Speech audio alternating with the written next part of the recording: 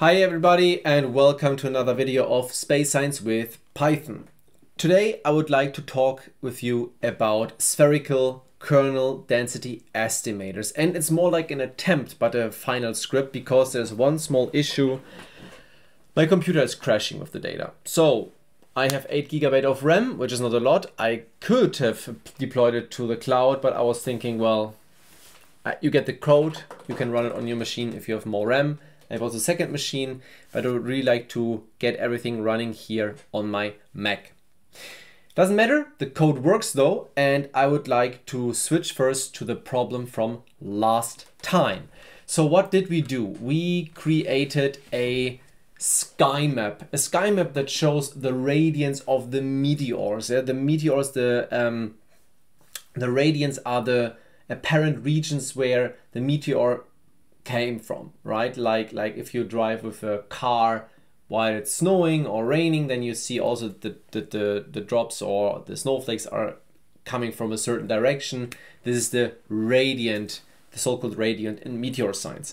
Now this reference frame here, if you didn't catch up the video from last time, is not the standard J2000 one we have here for our observations on Earth. This is a special costume reference frame for our problem that co-rotates with Earth. So one vector is pointing towards the sun, the other one towards the apparent direction of Earth. So we have a reference frame XYZ that is rotating with Earth around the sun. And this led to this distribution where we have here a lot of dots that show the radiance of the meteors. We have 800,000 or 850,000 around.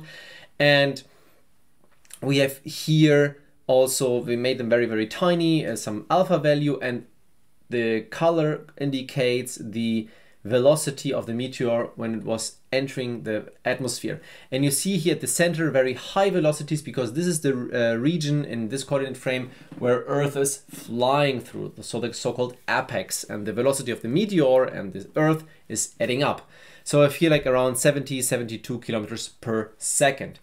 In this region here is the so-called anti-Helian direction. So the sun is on the left side. We don't see any radiance from there, only in radio measurements, but not in visual measurements. And 180 degrees away from it, we have something called the anti-Helian source. And on the top and the bottom of the sky map, we have something called the toroidal sources, which are associated most likely with asteroidal sources. But don't ask me. I'm not a simulation guy. I need to dive into the papers to understand this as well. Now, single dots and scatter plots are, interesting to see, but I wanted to have some kind of continuous distribution. And for this, you can create a so-called kernel density estimator. And what this is, well, I didn't prepare any nice presentation, but imagine the following. You have some discrete dots scattered around, and to create a continuous distribution, you are replacing each dot, for example, with a Gaussian distribution.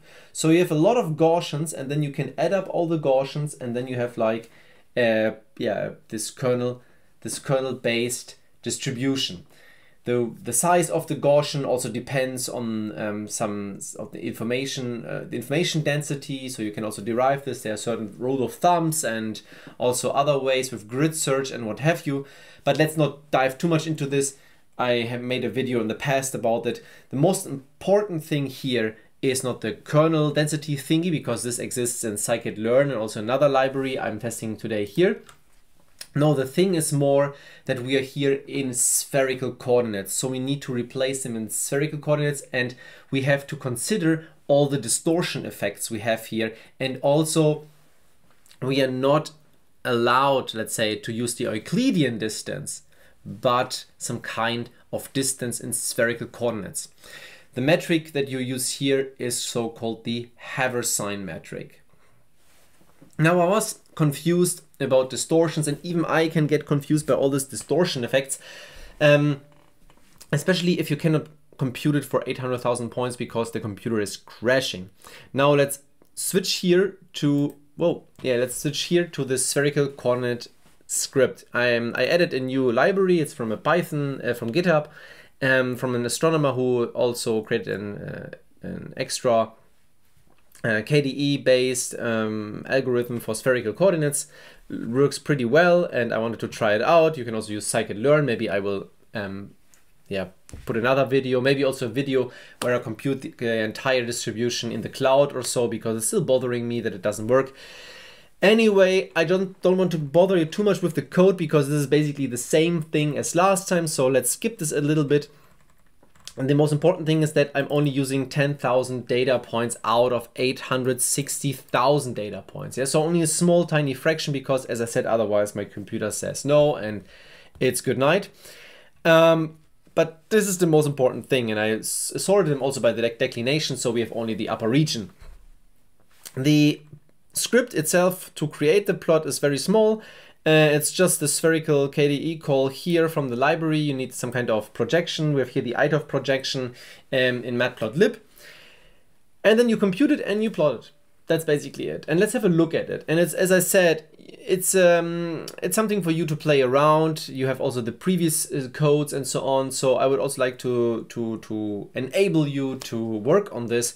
Maybe create also some kind of a pull request or something like that. I would really like to have your results as well, or your plots or something like that in the comment section, or a reference to your GitHub repository. It would be nice to see what you guys are doing with that. So I was just making a small, I was playing around a lot. So this is not a, let's say, finished graph, but you will get the gist. And this is like one of the results. You see here that around 10,000 data points, and the green distribution is like the kernel density estimator based distribution of this.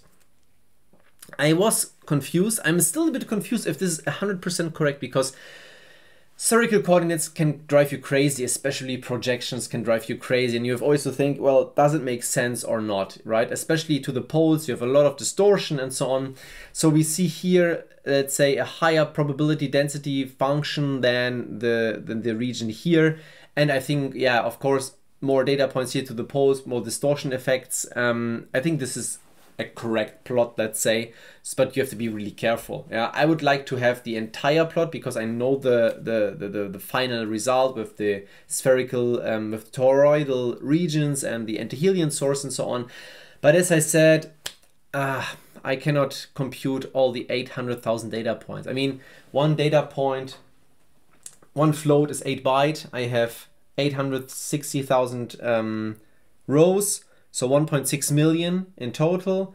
1.6 million of times 8 byte is like round about 100 megabyte of RAM, which is not a lot, right? But if you replace each individual dot with a Gaussian distribution that also needs some kind of grid, you can imagine that you can exceed a few gigabytes of RAM quickly. And especially if you have a MacBook with 8 gigabyte of RAM, where, yeah, surprisingly 5 gigabytes or 6 gigabyte are used all the time, then yeah, you can write in the comments, I should have bought it with 16 gigabyte of RAM, I deserve that. Anyway, as I said, I don't want to wait too much with the video. I would also sometimes maybe just show you the progress, right? Instead of talking for half an hour, show you the current result, and then you see the progress also being done. So this is in the script, and as a small reminder, this is like without the color code, the distribution of all 800,000 points, and you see it's only a very tiny fraction out of this, and you can imagine how the final distribution could look like. And this would be really the goal. I don't know if I have enough RAM or I have the time also to get this thing running somewhere in the cloud. I hope also Colab has enough of RAM. I will try to run it there. But anyway, the main goal of this Meteor project is, and I would like to finish it because I really like to continue with other projects as well, is to create a machine learning algorithm to identify meteor streams in an unsupervised way. And for this, if you are interested, I would suggest to stay tuned and see you next time.